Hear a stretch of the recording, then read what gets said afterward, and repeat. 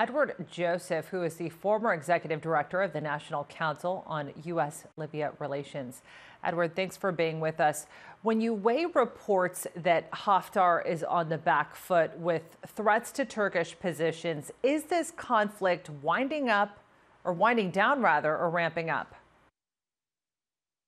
It certainly put General Haftar on a very serious setback. There's no question about that. And it's not clear at all whether it's actually winding down, because this offensive that is Turkish-backed and actually Turkish-run, which is a very critical point. These are Turkish soldiers who are operating here. These aren't Libyan soldiers. It's Turkish soldiers who are actually the keys here. Turkey still has a ways to go. This is a significant setback for Haftar and the LNA to have lost the airbase, Al-Watiya Air Base. But they're still in Tarhuna, the town of Tarhuna, and it will take time for Turkish forces and Libyan forces to dislodge him there. So that will take some time. But as it stands, the initiative is all with Tripoli, with Turkey, and Haftar has a serious situation trying to sustain his resupply.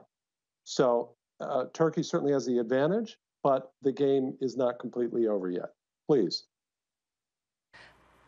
How much of a difference maker has Turkey made in all of this? And what are the prospects right now for a ceasefire, which seems to be now in Haftar's interest? Well, let's deal with that now. The problem in many conflicts, in Libya in particular, is it's very difficult to get a sustained ceasefire, even an agreement to ceasefire, when one side has a big advantage, as is the case now. So the momentum, the initiative is all with Turkey, and of course, Haftar is on the back foot.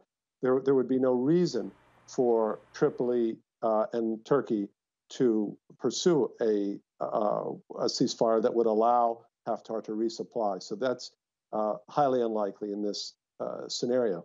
The role of Turkey here, of course, has been critical. There's no question that without the Turkish support, Haftar would be still very close to perhaps causing a collapse in Tripoli. And that has dramatically reversed since the Turkish intervention begun in January. But Turkey still has a ways to go, as I mentioned. The key question for Turkey is, will it continue not only to dislodge Haftar from Tarhuna and Western and Tripolitania, but will they continue to go to the oil-rich Sirte Basin, which is a much more difficult military venture for Turkey and a much more significant commitment. Remember, Turkey is also exposed in Syria, and there's always the potential there for a major offensive in Idlib, which of course would change the dynamics there and force Turkey to focus on that theater as well. Please.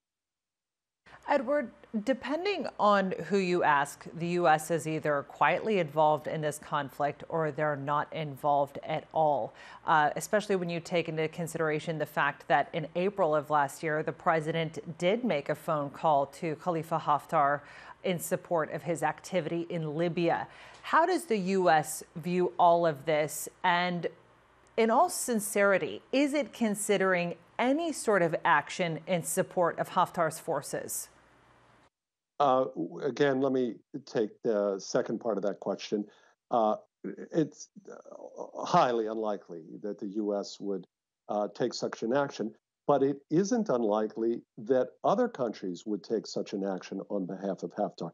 Just for the U.S. simply doesn't see that it has significant interest enough to be directly involved, surely not interest enough to be militarily involved in that way. The military involvement in Libya by the United States is restricted to counterterrorism operations, not operations on behalf of Haftar, who is the U.S. is not allied with. And at the same time, the U.S. does have concerns a outright Turkish victory presents complications. You have to remember the forces that are allied there in Tripoli. It's not just this government of national accord, but you have an array of groups there, including extreme Islamist groups allied there with the government in Tripoli. And some of them are terrorist groups. So this is very much a concern for the United States and for European allies of the United States, and as well Haftar's supporters, principally Egypt and the United Arab Emirates.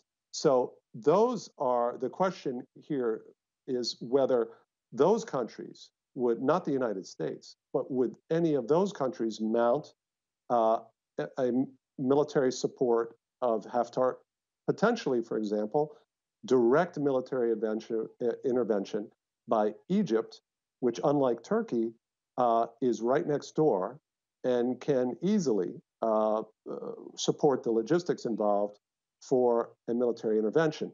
So those are the concerns that Turkey has to consider as it proceeds on its march against General Haftar. Please. Edward Joseph, we really appreciate you being with us. Thanks for that.